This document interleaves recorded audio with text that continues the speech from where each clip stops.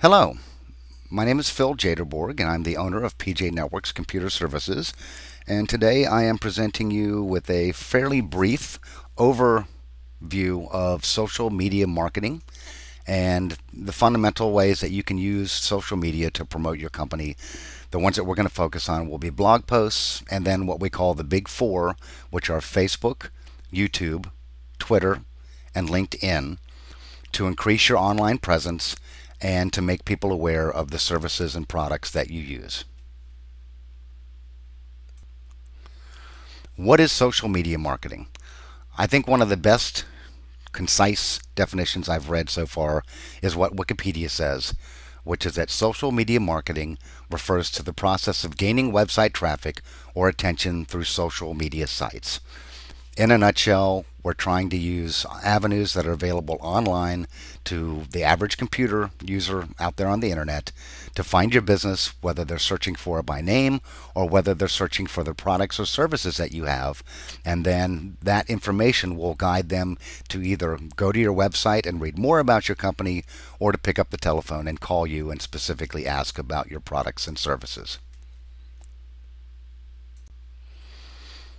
The big four avenues that you will find in social media marketing are blog posts, Facebook, Twitter, and LinkedIn. These are going to be the primary ways that you can reach out to people to get them familiar with your products and services. There's also a very important one that a lot of people overlook, and the reason why it's not one of the big four is because it's not used as commonly as the four that you see on this page, and that would be YouTube. Google owns YouTube, and as most people know, Google is the biggest search engine in the world. So if you create a YouTube channel for your business and then post regularly to it, whether it's once a week or every couple of weeks, at the least every few weeks, you should be posting a new video of some kind. You're going to find that your search engine rankings for your business and for your website are going to go up because Google is going to consider you to be relevant content to internet searches. People tend to overlook YouTube as an avenue for advertising their business because they think, I don't really have a video camera that I can record on. I don't know anything about video editing. I don't know how to post videos online. It's very, very simple. If you don't have a professional recording camcorder or equipment that you can use and create what you would consider to be a professional video, then you can simply use the video camera that's built into most smartphones along with a YouTube app that you can get for your smartphone or iPhone that will allow you to actually record a video, and then as soon as you're done recording it, you can click on a couple of buttons on your smartphone and the phone will automatically post the video up to your YouTube channel online. So you have an easy way to create a video and to immediately make it available to the public without having to do any serious professional editing of it whatsoever. Just get it created, get it online, and we'll discuss some of the content that you can consider putting on your videos here in a few minutes. But the main thing is it's going to follow the same guidelines as your other postings online, which is to keep it relevant, to keep it informational, to keep it interesting, and to keep it fun.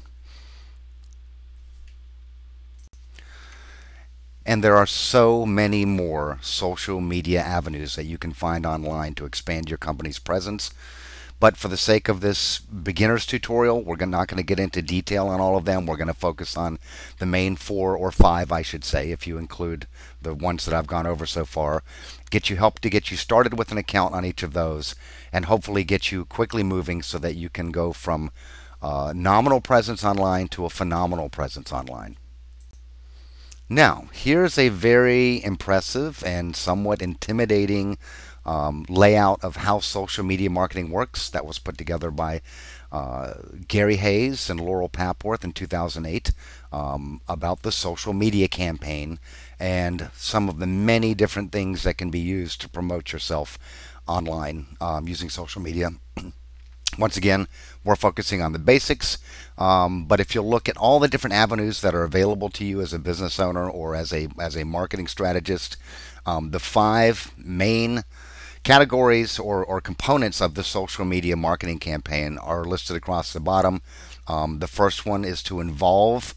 Find topics that will involve your audience and get them interested in what you're doing. Then create your content. Try to do it in fun and interesting ways that will keep people's attention. Then discuss what you have posted online. Always be very diligent about responding to people's questions and comments and even criticisms, so that they can feel like they have an active dialogue with you. Promote your business, promote your specials, promote your special events, promote your services. Obviously, your main goal here is to let people know what you do and what you sell and to bring them to you. And also, at the end, you want to be able to measure your results and see how you're doing. If you look at these, the whole social media marketing strategy is about generating inbound calls, so you're not the one picking up the phone and cold calling people or trying to do massive emails to everybody in the world.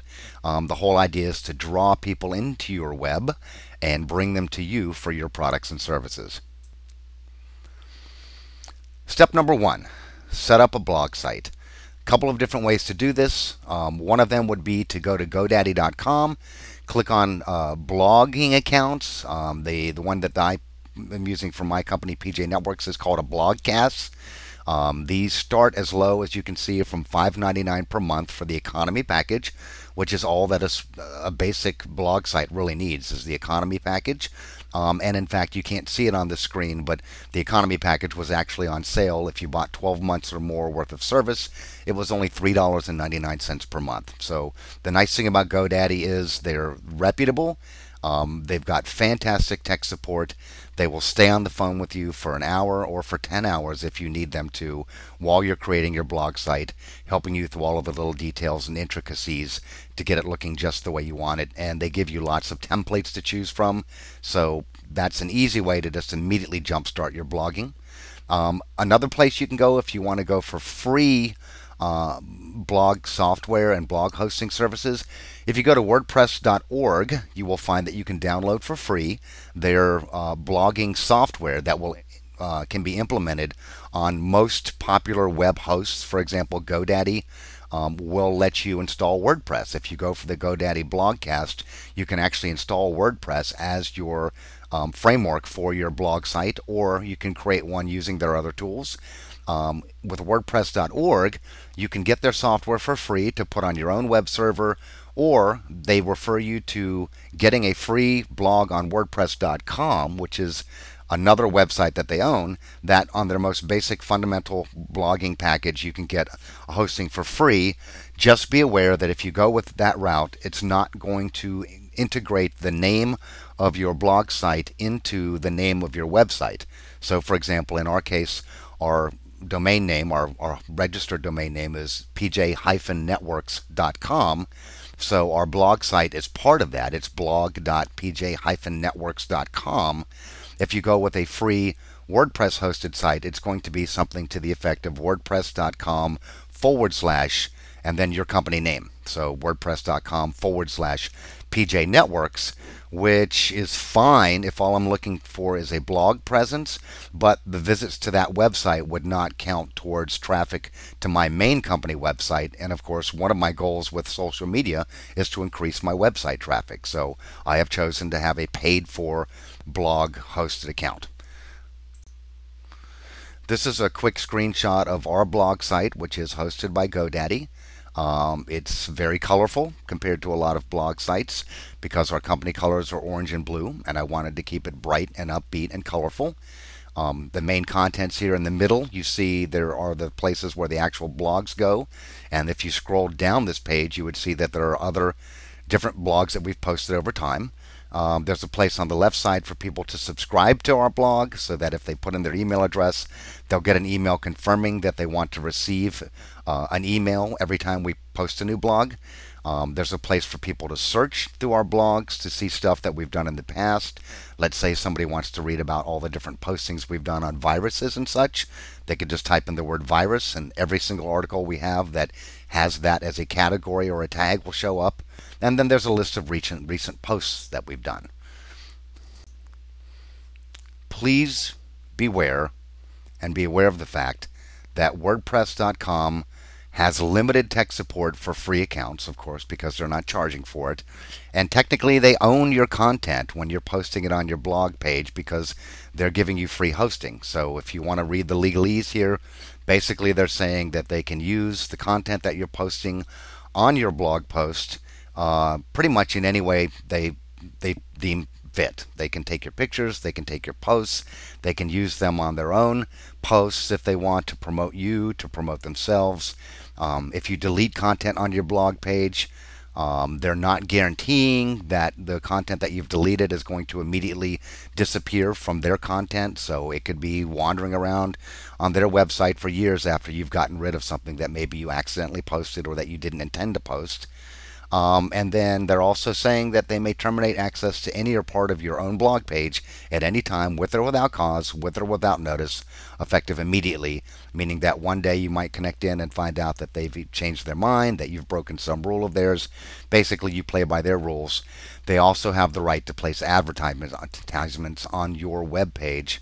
On their blog site. So just be aware there are a couple of downsides to using a free WordPress hosted blog site. Okay, step 1 was set up a blog post or a blog site. Step 2, set up a Facebook business page. The basic elements of a business page are a company image, a brief description of what you do. There's access to other information about how to contact you. They'll give a physical address that you can post your business hours. It's also kind of a collection point for your photos, for your videos, a map to your store or your physical location. It's easy to set up a Facebook business account. All you have to do is go in, open up your personal Facebook page, which is where you have to start from, and just go in the search bar at the very top, type in business account or business Facebook. You will find articles and links that will walk you through an easy process of setting up your own Facebook business page. Step 3, set up a Twitter account for your business. Once again, basic content, an image, a little bit of information about your company, some different links to other people's articles and posts that they've made on Twitter, and also a list of your own tweets that you've made. A lot of times I simply will make a reference to something that we've posted on our blog page, and then I tweet about it so that people reading and following our tweets can easily find the blog post that we just made. You want to set up a LinkedIn business account. Basically, it's a personal LinkedIn account that I've created for my company. And as the owner of PJ Networks Computer Services, of course, my company is mentioned multiple times throughout my different LinkedIn account information.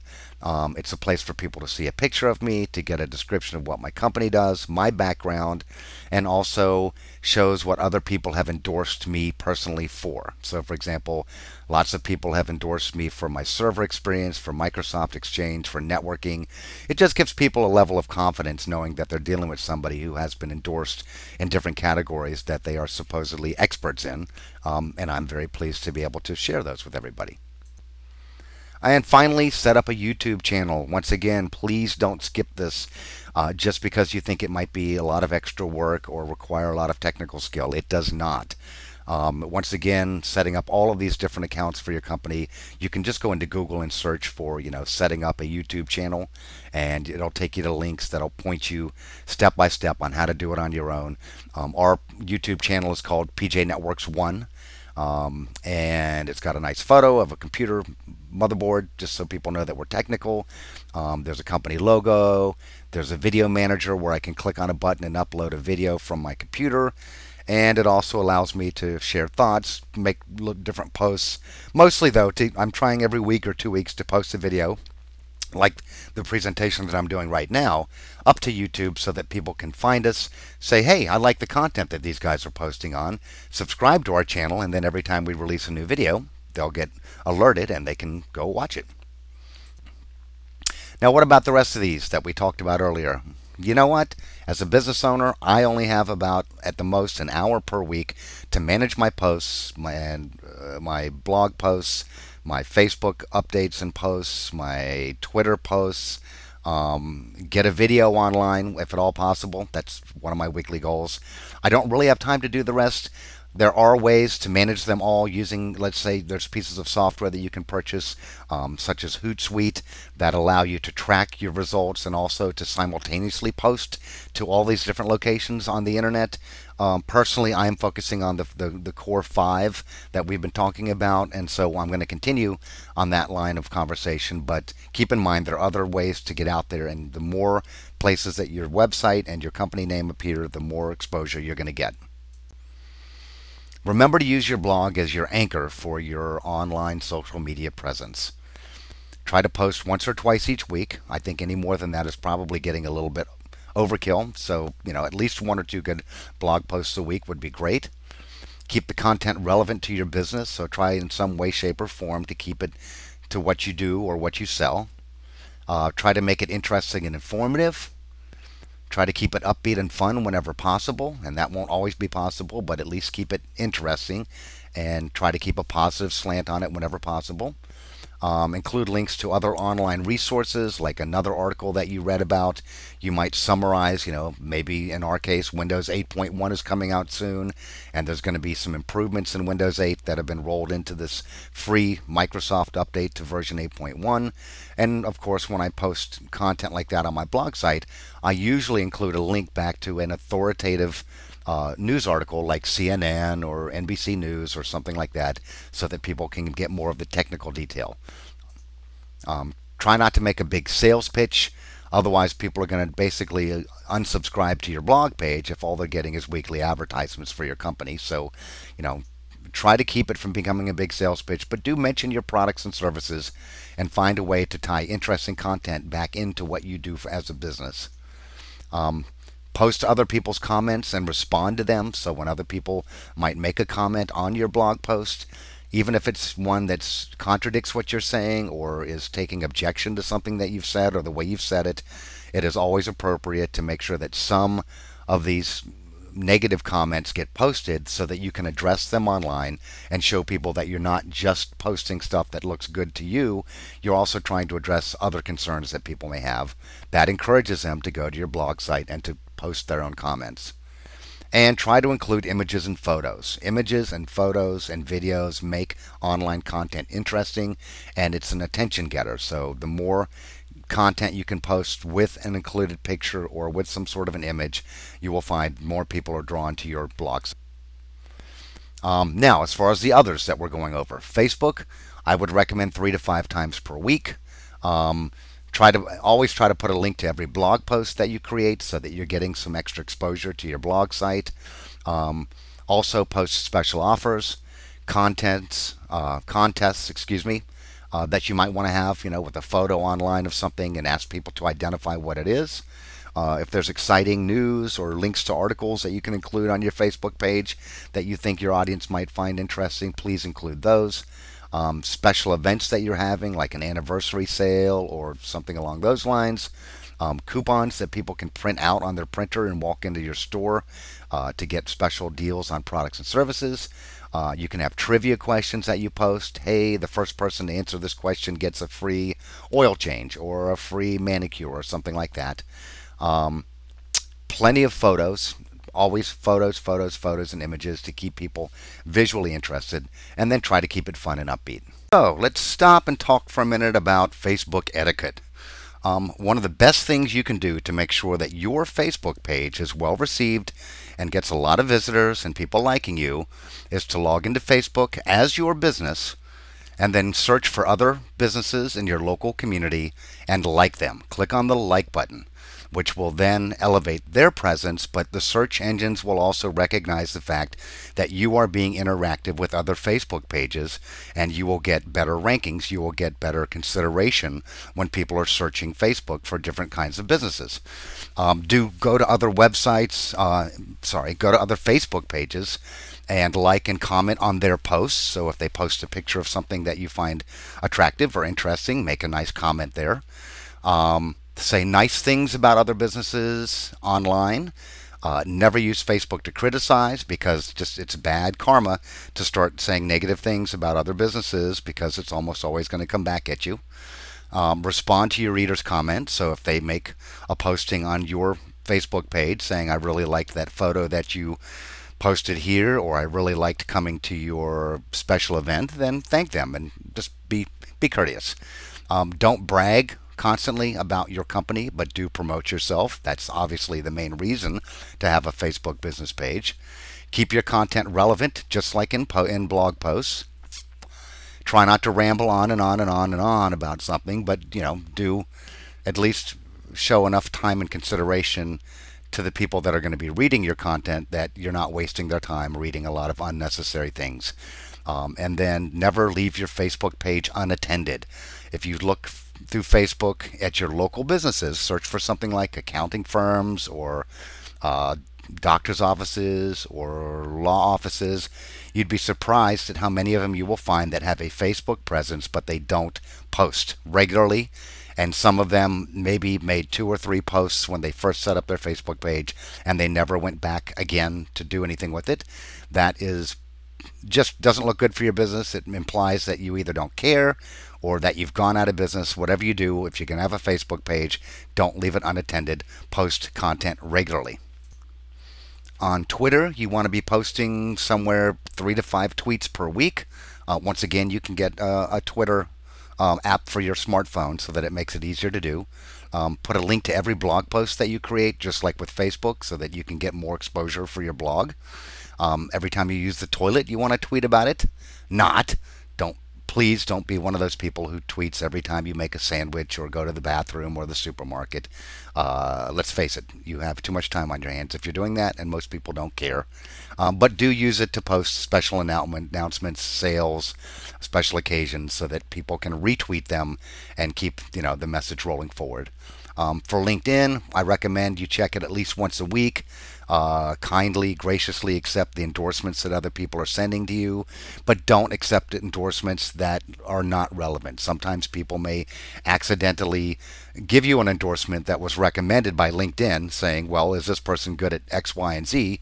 And they'll think they're doing you a favor by saying, yes, I'll endorse this person for that skill. If you don't have the skill or the knowledge, don't accept the endorsement. Just click X to close it and accept the ones that are valid. Do take the time and consideration to endorse others on LinkedIn for their skills.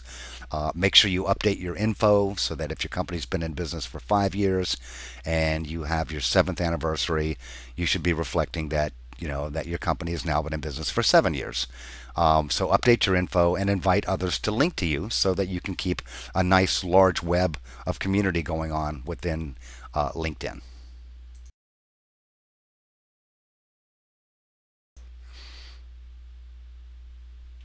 So for your YouTube postings, as I mentioned before, all you really need is a decent smartphone or an iPhone and a YouTube app that you can use to instantly post a video online once you've created it.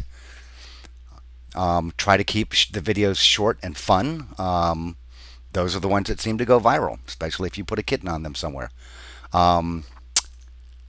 Educational videos like the one that you're watching right now, good content. It doesn't necessarily have to be super short, but obviously you want to keep it relevant and moving along.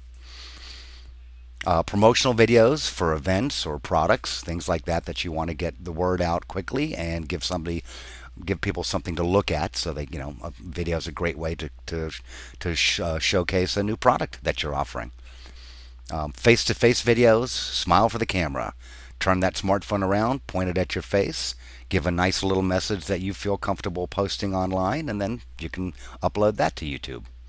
Screenshot videos. This presentation I'm doing right now is basically a PowerPoint presentation that I'm going to convert into a video, but you can also make videos of nothing but just screenshots from your computer if you're trying to show somebody how to do something. Slideshow videos, once again, same idea, just a bunch of pictures that you can string together into a slideshow, create a video out of it, add audio if you want. Like your own videos.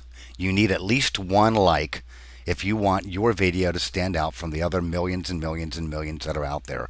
I heard a presenter at a seminar one time say that if you just like your own video once you post it, you've just made sure that your video will rank higher than 90% of the rest of the videos on YouTube, because people are posting stuff all the time and forgetting to like it themselves.